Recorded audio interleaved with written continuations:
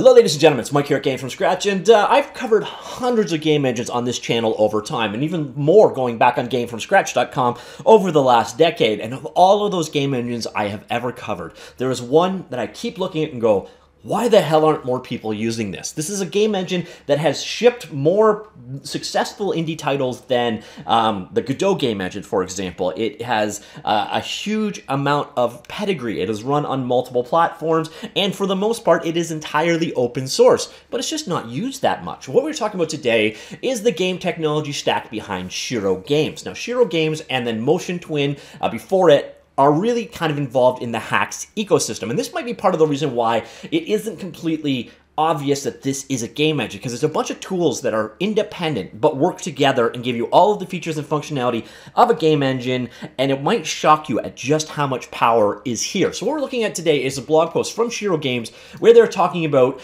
the engine that powered games such as Dead Cells, Evoland, Northgard, Draxburg, and then we've got a couple of other titles such as Papers, Please were written using parts of this technology stack.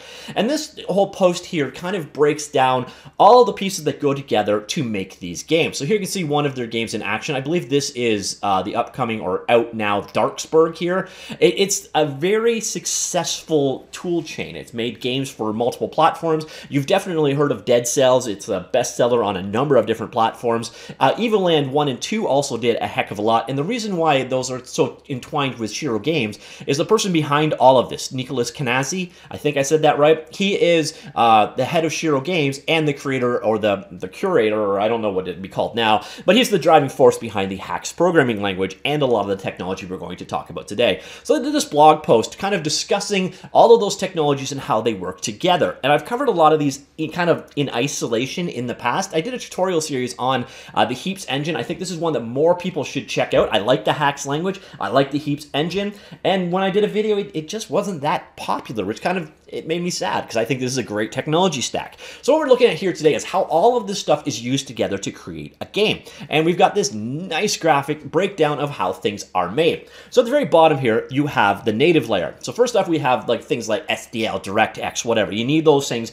on any platform. In some cases, since Haxe is making use of the Switch's native library, or the PS4's native library, or the Xbox native library, this little piece can change. But that is the platform native code combined with this guy over here. So you've got the low-level stuff that is specific to each platform. That is in the native layer, along with Hashlink. We'll get back to Hashlink in a second, but Hashlink can basically be thought of as a high-performance virtual machine. It's optional, and it can also spit out C code, so you don't have to run it on a VM on the device. So it's kind of where the stack comes in, and you got the programming language Haxe. On top of that, we've got Heaps. On top of Heaps, we got DOMKit and Hide. Now, Hide can be a little confusing because there was an abandoned Haxe IDE project. That's not what Hide is. So we're going to look at what Hide is in just a second.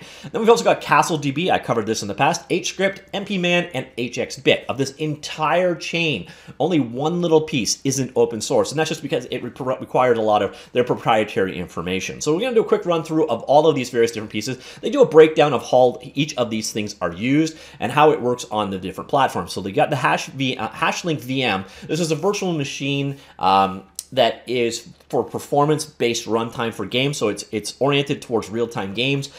It allows you to come down and works on console ports such as PlayStation, Xbox, and Nintendo Switch. It can be compiled directly to C, so you don't need to run in a VM when you're done. But the cool thing here is their 3D game Northgard required less than 500 megabytes of memory to run, so it's a very efficient VM. So you got the VM at the very bottom. You got your various different native libraries. As I mentioned, sometimes those native libraries are going to be platform-specific as well. That kind of comes under the native tools section as well.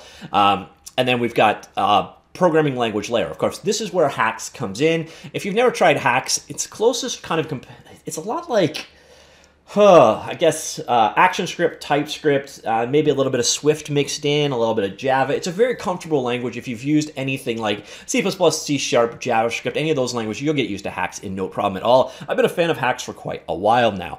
And then, of course, we've got Heaps. Now, to be honest, if I'm going to do a takeaway from this video, Heaps is the thing you want to check out at some point in time. This is ultimately the game engine that powers the game. It does things 2D rendering, 3D rendering, sound handling, control management, and so on. And then at the the Hashlink level, so you've got the libraries come down here. So a Hashlink with DX11 could be targeted out from Heaps, OpenGL SDL2, the Nintendo Switch native libraries, the PS4 native libraries, or the Xbox One SDK, as well as WebGL2. So you can really make this thing target a number of different platforms.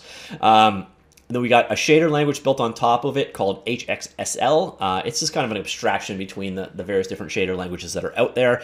And then we get into Hide. Hide is a standalone application, allows you to view create viewers and editors for 2D and 3D content. So in Hide, you've got things like resource tree viewer, 2D texture viewer, 3D FBX model viewer, 2D and 3D timeline-based effects editor, 2D and 3D particle editor, 3D level editor, prefabs editor, scripting editor, and shader graph nodal editor. In a lot of ways, so here you can see a screenshot of Hide's running. This is your level editor. This is kind of the thing that brings all of your various different tools together, works on a prefab concept. Yeah, also its source code is available. On top of that, they've also built DOMKit UI. DOMKit is actually one of those things that you end up having to write eventually, and this is for doing user interface components. Basically, it allows you to use CSS and HTML5 to do your UI layer. So you can see kind of they're using straight up CSS and HTML5 style coding for doing the layout and so on. And then we've got CastleDB. I did a video on CastleDB in the past, and CastleDB is one of those things that even if you are not using Haxe or Heaps or anything else, you should be aware of, because HaxeDB is a combination of two things. It is a database or a spreadsheet, depends on how you want to look at it, specifically designed for game development, and so many people are looking for that. And by the way, you can use it with other languages if you so wish, but it also comes with the tools. So let's say you've got the data in there, but you also want to be able to edit it, like create sprites from a sprite sheet of the data all being stored in a database. It's also got like a front end for handling that stuff. So here you can see CastleDB's front end. Here's the data that you're being stored in it, but you can also see visualization. So if you're dealing with images, you can see the images. You can have you know, hierarchies of data, a bunch of different categories. So it's basically a database and data editor designed specifically for games. And I know tons of people are looking for something like that and have no idea that CastleDB exists. And again, you don't need to use Haxe with it, but the cool thing is if you do use Haxe with it, it's got nice language definitions for getting the types, and it kind of works nice with you know, other tools and tool chain. So you see here, you got macros for the things that you've defined in there, and it makes integration into other pieces nice and easy. And then we've got HScript. HScript is a scripting language. It's a small parser based on the Haxe language, so it allows you to basically script your game using Haxe if you so wish. So you can have your designers writing small bits of Haxe code and not part of the actual game itself. And then we got HXBit. This is a serialization and networking synchronization library. And then finally you have MP-Man. This is MP multiplayer management stuff. This is the part, this is the only piece in the entire technology stack we talked about right now that is closed source, because this has got things like DLC management, player authentication, lobby management. So they don't want to get hacked and they don't want to have all that kind of stuff. This is the piece that they kind of had to hide. Now, the cool thing is it's built on top of HXBit, which is network synchronization and serialization. So if you need to add networking to your game, you just need to roll this kind of stuff yourself. And I think there's actually some Haxe libraries to make that kind of stuff easy for you. So those are all the component pieces we are talking about today. So obviously it starts at the very beginning, Haxe. Haxe is a programming language. If you, I don't know, I honestly just say check it out. Here's some code, and you kind of look at that and go, oh, okay, that could be. And we're kind of getting there right now, right? Like languages are kind of merging into a single gestalt. We've got like this uber language that we're slowly moving towards, at least in the world of, you know, the C-derived style languages. There's a lot of commonality that we've worked toward. You're going to be immediately comfortable with Haxe if you have experience with a similar language. It's updated quite consistently, and one of those things about Haxe is often a meta language in that it is a language designed to be compiled into other languages. So you can take Haxe and compile it into C# code, or C++ code, or C code, or HTML, and so on. So it's a very versatile language because of the tool chain around it, but the language itself, it's a very simple to pick up and understand language. So the Haxe at the top kind of might be part of why this stack isn't as popular as it is, because, you know, C# has a lot more oomph behind it than like Haxe does. But I don't suggest you let that turn you off. It's a nice environment to work with, and you've got nice integration into tools like IntelliJ or Visual Studio Code, or so on. So you can work in your editing chain of choice, or your editing tool of choice with Haxe. Language, I do recommend you check out. All the stuff that you expect to see from a language, it's there. Now, on top of that, then we've got Hashlink. Now, as mentioned earlier on, this is the virtual machine, and it's optional, right? You can compile down to native code, or you can compile to various different other platforms. That's one of the strengths of Haxe. But you can also compile to Hashlink, which comes with its own debugger that has integration into tools such as Visual Studio Code. So Hashlink is really orientated towards high-performance code. You can also integrate in C code to it. It should be pretty straightforward. It's got a number of libraries already built in that it works with. But the key thing here is, again, the performance. So low memory usage, this is where a lot of VMs go wrong when it comes to games. This is a language and this is a runtime that were both created and birthed and developed to make games. So, okay, so that's the next piece we have in there is the Hashlink, and then we go into Heaps. Now, Heaps, again, is the star of this show. If there's anything you can take away from this, if you want to try out Haxe game programming, try it out on the Heaps engine. I did a hands-on with it. Again, Heaps has been used to make a number of really popular games. As you can see here, this is Dead Cells running here, Evoland, and so on, all here, Northgard. It's a great engine. It's really easy to use. It kind of reminds me in some ways of working with XNA or libgdx. It's like one of those comfortable frameworks to work with, split into these different categories. So you got H2D for 2D work, H3D for 3D work. You can mix and match between those two, by the way, so you can have pseudo 3D in a 2D world, or technically 2D in a pseudo 3D world. HXD contains the cross-platform classes and resource loading stuff, and again, there's like this nice macro system, so you can kind of access real, so you can grab textures and sound files and so on, but have IntelliSense and logic code like when you're typing it. So there's a nice link there between your data and your code due to this HXD layer. And then finally, you have their intermediate shader layer, the Haxe shader language implementation of HXSL. So Heaps is, again, the star. I did a hands-on. I did a little bit of a tutorial for getting started with it. I'll show that at the very end. But if there is a takeaway from this video, it is, if you've never tried it, go check out Heaps. It's pretty awesome. And then we got Hide. Hide is that tool. We saw the screenshot of it in action. This is essentially your level editor. You can preview 3D models, edit material properties, create timeline-based visual effects, create whole 3D levels, including placing lights, painting terrain, so on. Create and edit 2D and 3D particle systems. You can access and modify Castle databases. We'll get back to that in a second. Extend with game-specific prefabs, and extend with your own specific editor. So Hide is kind of the game engine, of course, sorry, editor, and it is all completely open source. Now, the weird thing is they don't have any screenshots on this page. If you're the creator, I would recommend pimping your engine a little bit more, because that's one of those things people miss, is that this whole technology stack, well, Heaps may not have a game engine. Hide is that game engine, and they work together to provide the, the kind of functionality that you expect in like a turnkey game engine. And I think that's one of those things I would say as a takeaway. It would be cool if they actually made a download that had Heaps, Castle, and Hide, and so on, all kind of as a single download, and you just called it the I don't know, Shiro game engine. That would actually be a good move for adoption-wise, especially for people more on the entry level of the technology scale. All right, so then we've got Heaps. This is, again, the DOM kit. This is the way that you can actually mark up and handle your game layer using CSS and HTML. This is very invaluable. It's something that almost every game engine needs to create some kind of UI layer on top, and especially if you've got advanced formatting, or if you want to start storing UI information in a database and displaying it in the game at runtime, but making tools that your people can work with. Well, CSS and HTML are pretty commonly supported, and the integration between the game engine and the HTML that's brought in is pretty simple and pretty easy. So this gives you a nice, easy UI layer and a kind of an invaluable tool. And then we get into CastleDB. Now, as I mentioned earlier on, CastleDB can be used outside of the whole ecosystem, by the way. So you can use CastleDB as a structured static database with an editing environment built in. I highly recommend doing so. Everything is stored in XML or JSON and can be modified with CastleDB. You can also, there's a map editor integrated in, so you can see right there. So you can actually create 2D tile maps directly inside of CastleDB.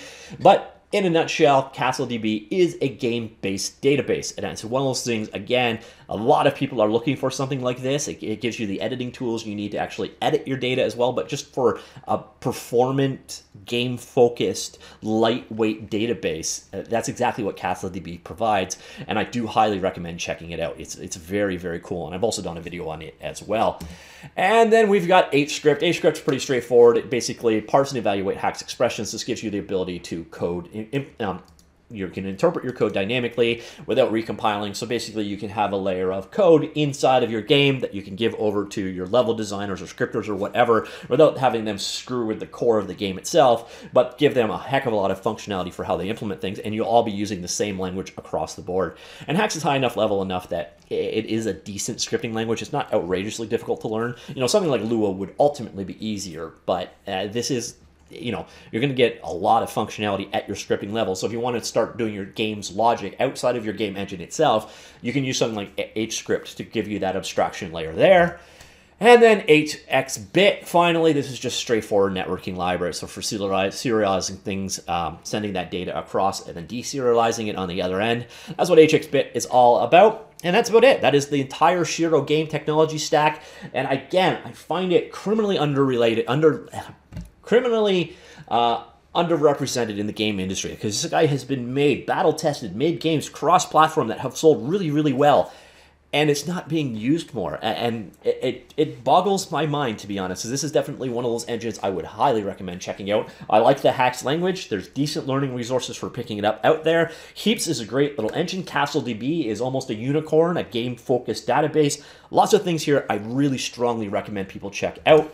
And then if you want to, I've actually done a couple of tutorials here. This first one is straightforward. It is on getting up and running. Now, this was a long time ago. So this was 2016 that I did this. So hopefully it still mostly works, but it shows you how to set up. You know, they had their own IDE. I'm not sure if they're still making that anymore, if they switched to Visual Studio.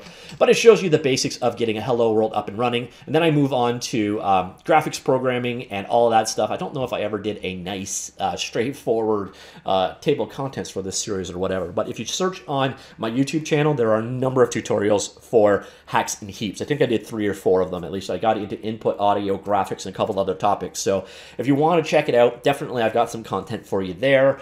And then finally, CastleDB. I did a hands-on with this guy too. So if you're interested in having that database side of things, this kind of walks you through creating, you know, entries in your database. So here I am creating monsters with hit point values, active sprites attached to them, and then I can show you how you can actually use that database. So here we go.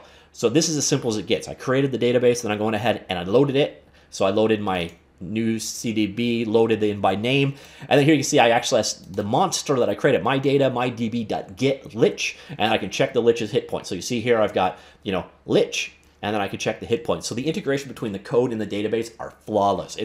And this is one of those areas where it's not particularly common. These are just raw database editors. Godot has something, Unreal has something, Unity has something, but it's also missing quite often. And of course, there's also a simple 2D map editor built directly into Castle. So you can create multi-layered, grid-based 2D maps in CastleDB, and yeah, you're off to the races. So if you want to check it out, I did a video on that. As you can see by this graphic, it was a while ago. But again, CastleDB, just another cog in this whole machine, this great technology stack across the board. So if you're interested in it, do definitely read this initial post. It will go through a lot of what I just covered, how those pieces all slot together. I've got a lot more links to show you basically for, you know, if you want to dig deeper into this topic. I've done a number of videos. I'll make sure they are all linked in the linked article down below.